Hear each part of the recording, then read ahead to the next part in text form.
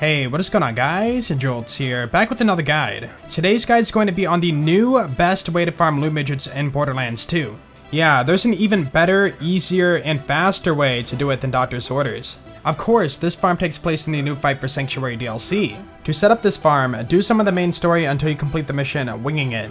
Once you have completed that mission and turned it into Lilith, Moxie will have a new side quest for you. Talk to her and pick up the mission Space Cowboy. She will give you Scooter's Echo, so pick that up and then head over to the Doll Abandon. Right by the fast travel is the first waypoint. Head over to it. Inside the bandit camp you will find a porta potty. When you open it up, a loot midget will jump out. At this point, kill the loot midget and do not, I say again, do not pick up the magazine in the porta potty. If you pick up this magazine, the farm is over. You will never see this loot midget ever again.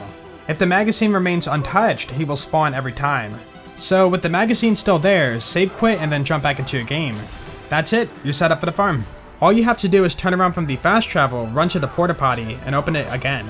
This farm is so freaking fast. It blows any other loot midget farm in this game out of the water. Again, kill the loot midget, don't touch the magazine, save quit. Rinse and repeat. This farm is insane, like you run for 10 seconds and you have a loot midget. On average with my Salvador, it was about 4 loot midgets every minute. That is so many chances for legendaries and pearls. The cool thing about this farm too is that you don't even have to kill any of the other mobs. If you're quick enough, you could just run to the camp and do the farm and then save quit before anything attacks you. After not even 10 minutes, I managed to get 2 pearls and a bunch of legendaries.